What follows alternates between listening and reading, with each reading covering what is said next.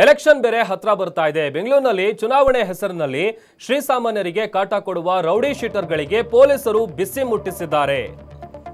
ಇಂದು ಉತ್ತರ ವಿಭಾಗದ DCP Shashikumar rowdy ಶೀಟರ್ಗಳ parade ಅನ್ನು ನಡೆಸಿದ್ರು.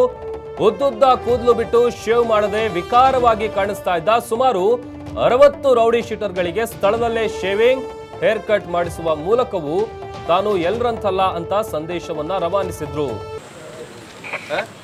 ಯಾವುದು ಕೇಸ್ ಇಲ್ಲ ಸುಮ್ಮನೆ ಕರ್ಕೊಂಡು ಬಂದಾರೆ ಯಾಕೆ ಹಿಂಗೆ ಯಾಕೆ ರೂಪದಲ್ಲಿದೆಯಾ ಸ್ಟೈಲ್ ಮಾಡ್ಕೊಂಡು ಎಲ್ಲರಿಗೆ ಎದುರಿಸ್ತೀಯ ಹೋಗಿ ನೀಟಾಗಿ ಬಳಸ್ಕೊಂಡು ನೆಟ್ಟಿಗಿರೋ ರೌಡಿ ಶೀಟ್ ಕ್ಲೋಸ್ ಆಗೋವರೆಗೂ ಮರ್ಯಾದೆ ಪೊಲೀಸ್ ಇದ್ದಂಗಿರ್ಬೇಕು ಗೊತ್ತಾಯ್ತಾ ಹೋಗು ತೋರಿಸಿ ಕೈ ಹಿಡಿಸಲ್ಲ ಶರ್ಟಿಗೆ ತೆಗೆದು ತೋರಿಸಲ್ಲ ಹಾಂ ತರಿಸಿ ಒಂದೆರಡು ಬಟನ್ ಏನು ಗಂಡು ಮಕ್ಳಿದ್ರೆ ನೀವೇನು ನಾಚ್ಕೋಬೇಡಿ ನೋಡ್ರಿ ಎಲ್ಲ ನಮ್ಮವ್ರು ಅಬ್ಸರ್ವ್ ಮಾಡ್ರಿ ಏನಿಲ್ವಾ ಅವ್ನು ಹಿಂದೆ ಒಂದು ದಾರ ನೋಡ್ರಿ ಅವನು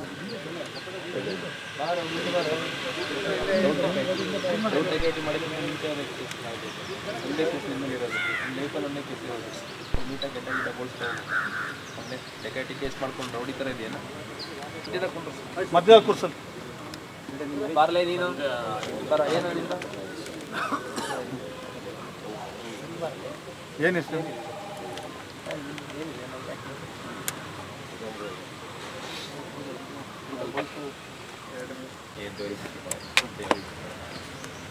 ರಾಡು ಚೈನು ಕೈ ದಾರ ಬಿಚ್ಚೋದು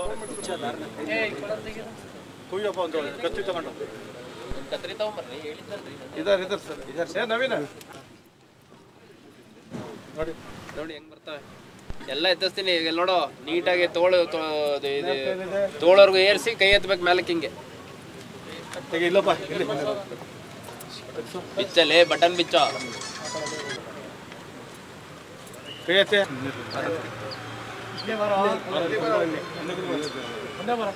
ಇಲ್ಲ ಇವ್ರದೆಲ್ಲ ಒಂದು ಸಪ್ರೇಟ್ ಬಟನ್ ಮಾಡ್ಬಿಡ್ರಿ ಇಲ್ಲಿ ಎಲ್ಲ ಮಧ್ಯದ ಸರ್ ಇಲ್ಲ ಇವ್ರು ಶ್ರೀನಿವಾಸ್ ಸ್ವಲ್ಪ ಲೇಟಾಗಿ ಬಂದರು ಹಾಗಾಗಿ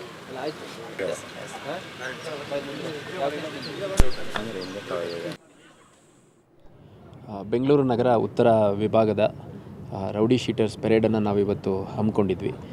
ನಮ್ಮ ವಿಭಾಗದ ಒಟ್ಟು 3